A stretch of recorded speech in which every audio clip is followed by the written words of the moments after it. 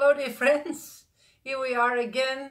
It's still a joy to do the Psalms together with you, reading through it. A psalm a day keeps misery away, and today we've come to Psalm 62. And it's a Psalm of David. He is waiting for victory. He knows his victory is coming, and he acknowledges that his victory is in the Lord alone. You read it for yourself, see if anything speaks to you. As in many Psalms of David, they go up and down in emotions. And I'm sure you can recognize some things in your own life when you read through it. I want to stay today with verse 1. It says, I wait quietly before God, for my victory comes from him. And at first you think, that's a contradiction. I wait quietly before God, waiting, which means being in rest. For my victory comes from him.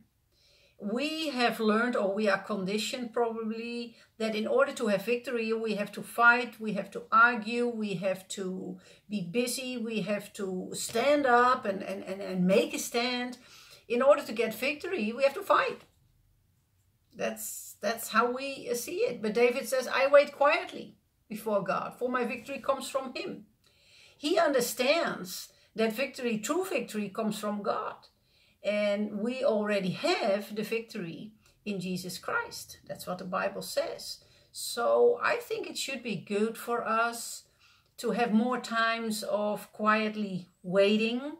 I'm not saying that we should be lazy. I'm not saying that we should lay on the couch and eat a bag of chips and watch TV. But waiting quietly before God. Waiting for instructions. Waiting for his voice. Waiting for his presence, waiting for his touch.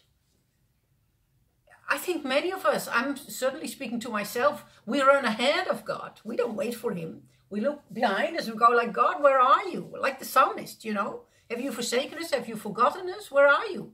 I think we should have more times where we wait patiently and quietly before God and see what he's going to tell us today. And I hope you will hear from him today. All right, have a good day and see you tomorrow. Bye.